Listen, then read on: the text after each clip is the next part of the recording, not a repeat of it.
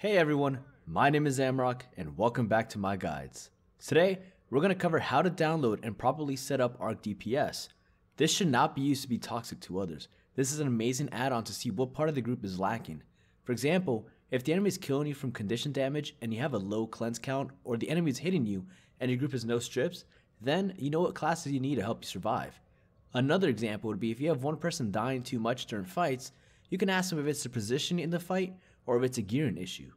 If you want to support the channel, please leave a like and subscribe to stay up to date with my videos. You can also find me streaming on Twitch Monday through Friday, 11 AM to 3 PM Eastern Standard Time, and Saturdays from 11 AM to 2 PM Eastern Standard Time. You can also follow me on other social medias with links in the description below. Enjoy. First off, you'll need to connect to the World Wide Web and search for Guild Wars 2 Arc DPS. For those that are lazy, which is like 90% of you, I've got the links in the description below. Scroll all the way to the bottom and click on the x64 current download. This will bring you to an index. Download the D3, D9 file and you will receive a warning at the bottom. Just do it. What's one more virus, right?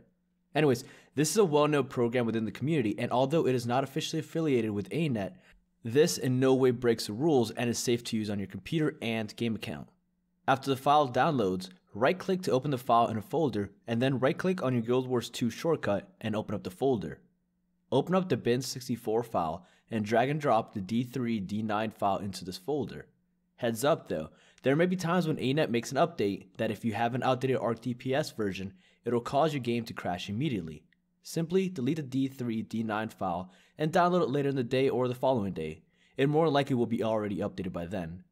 If you have more questions regarding the add-on, I also have the ArcDPS Discord in the description. Once it's downloaded and the file is in your Guild Wars 2 folder, it's time to start your game. To open up ArcDPS, press Alt, Shift, and T to open up the main menu, and Alt, Shift, H to hide all of the ArcDPS windows. You can click on area stats and select as many as you need. I have strips, cleanses, damage, our own squad downs, and metrics to show FPS and ping spikes to keep an eye out for secret groups trying to pop up on us. Right-click on a bar and you can click Sort Advanced to choose what you want it to show you. Right-click on the bar and select Stats Exclude and select Versus NPCs and Versus Gadgets. This way you only get reports of damage done against other players. However, if you're doing fractals, raids, strikes, or anything else against an NPC, then obviously have the NPCs unchecked. You can also left-click on any bar and move it to your heart's desire. Here, you can see how they work live. Thanks to Warrior Kirby and Squirrel and Cheez-Its for letting me record your duel.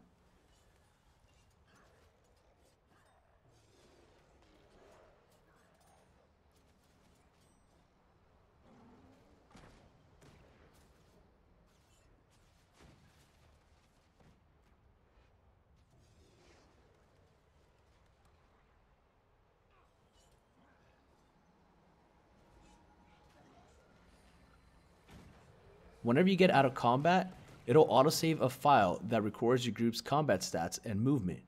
You can choose where you want this file to save to. In the description, I have the link for the website to upload it to. Once the file is uploaded, have fun exploring what it offers. When you're viewing your file, you can see a ton of information such as your general stats, buff, damage, downs, how far you were from the tag, and many other things. At the very top, you can select to view the fight from the map view. Here, you can see your movement, when and where people went down, as well as the rotations and other information. Like I said, this is an excellent resource. Have fun exploring. Well, that about wraps up this guide on how to set up your Arc DPS, how to view reports, and how it can benefit your group. A few more things though. If you step foot into PvE content, your Arc DPS settings will be back to default until you change them. Afterwards, your PvE settings will be independent from your World v World settings, and Arc DPS is not working PvP at the time of this video. If you think this video can help a friend or guildie, please feel free to share this with them to help them out.